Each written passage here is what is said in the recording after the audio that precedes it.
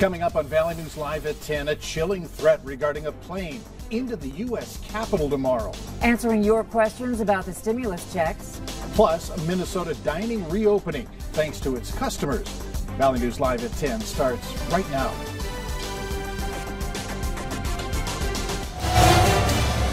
This is Valley News Live at 10. CBS News has learned the FBI and FAA are looking into a breach of the air traffic control system tonight after someone broadcast a threat to attack the U.S. Capitol over the radio frequencies used by pilots. CBS News' Jeff Pegas has exclusive new reporting tonight. The chilling threat, obtained exclusively by CBS News, was heard by multiple air traffic controllers on Monday afternoon in New York. We are flying a plane into the Capitol Wednesday. Soleimani will be avenged. Sources tell CBS News the Pentagon and other agencies were briefed today about the digitized voice recording and believe it was designed to suggest hitting the Capitol on the same day Congress is set to count the Electoral College results.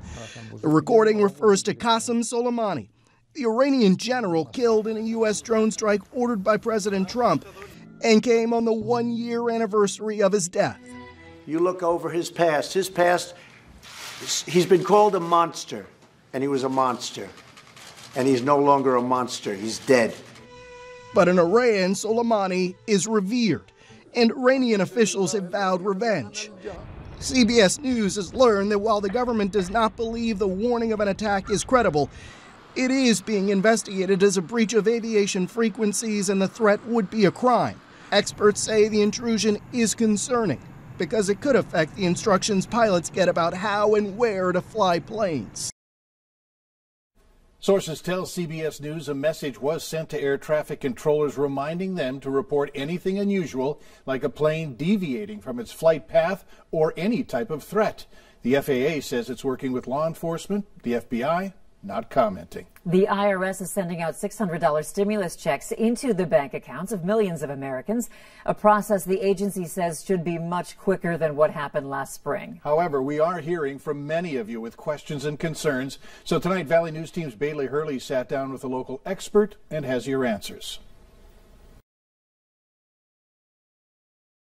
Season Storm saying 2 stimulus checks in separate years isn't making her job any easier, and says the questions have already been pouring in on her end too. Where is it? How do I find it? Where do I go to update my checking account information?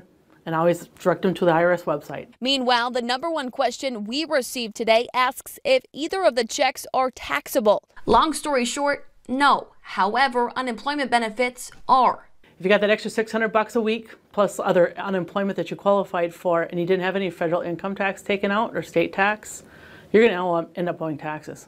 And Herman says people who collected unemployment need to plan now for how that will impact their taxes this spring. The next top question is for the many college students and young adults who say they haven't seen a penny from either check. If this college student worked and is making, 20 grand or something, sometimes that college student can be considered independent. But sometimes, too, it's still a benefit to claim that child on the parents' tax return. I mean, the parents have a right to claim the children up to the age of 24 as long as you're in school. Herman says if your child isn't claimed on your taxes and you can prove on this year's taxes that they didn't get either stimulus check, then yes, you'll get that monies. Bailey Hurley, Valley News Live.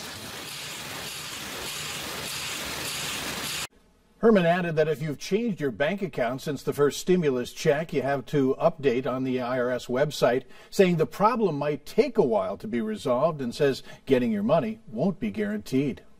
After seeing multiple snowmobilers riding through a North Fargo street in front of houses and on the sidewalk, Fargo City Commissioner Tony Gehrig saw our story and decided to meet with the city attorney and ask why this type of activity is against the law and could cost violators $100. If it makes sense, that's fine. I'll not pursue it any further. But if it doesn't make sense, let's think about ways that we could, allow it. Fargo police say if it was allowed in the city, they worry about people being irresponsible and reckless on snowmobiles. They call it a risk, but don't have any data showing how dangerous it could be. To stay up to date with the latest on this story, you can download our free VNL News app. To kick off the 67th legislative session, North Dakota Governor Doug Burgum addressed all lawmakers today to lay out his priorities for the next 80 days. Among the major themes, the governor put emphasis on investing in infrastructure, honoring those who have had to adapt to the new normal, as well as opportunities for state industry. As we look forward together to the 2021 and 2023 biennium, it's clear that our state is well positioned to rebound and recover thanks to the courage, the grit, the ingenuity, and yes, the resiliency of North Dakotans. In response, North Dakota Democrats say there's more that should have been done regarding the pandemic, citing the state's unemployment rate, cost of living, and food insecurity, among other things.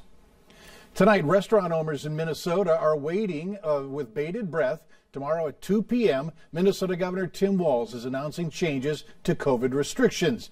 The governor put a pause on indoor dining across the state on November 20th.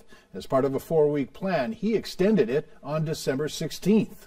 The new year is looking bright for a Minnesota diner after a very dark period. The establishment nearly closed until patrons stepped in to save it. Boyd Hooper reports.